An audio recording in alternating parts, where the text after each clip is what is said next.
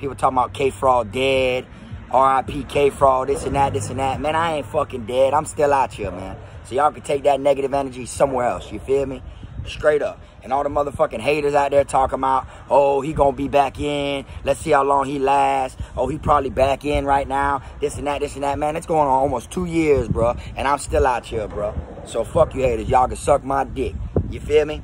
That's how I feel. And all that West Coast shit, talking shit on my page and shit, talking shit about the East Coast and all that shit about, oh, he won't make it up here. If this, oh, the West Coast this, the West Coast that. Man, y'all won't make it down here.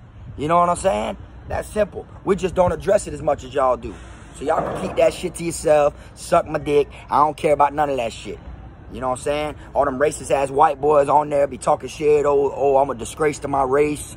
This and that, this and that. Don't be hot because I can chill with hood niggas. You know what I'm saying?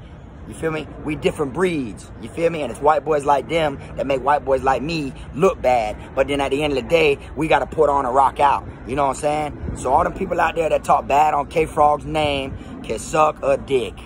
That's simple.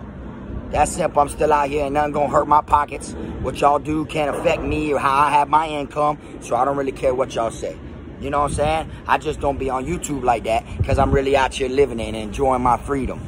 I just gave the system 5 free years. You know I'm out here fucking enjoying my time. You know what I'm saying? But straight up. Anyways, K-Frog TV, you know what I'm saying? Legendary. You know what I'm saying? First one to bring that shit and put that shit out there like that. They just mad that they ain't the ones that did it. You know what I'm saying? But I'm still out here in Davie. You know what I'm saying? And that's how it's going to be. You know what I'm saying?